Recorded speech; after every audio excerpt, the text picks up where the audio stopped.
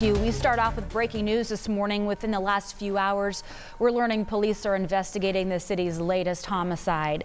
Here's what we know. It happened overnight at the Maple Creek Apartments on Michigan Street.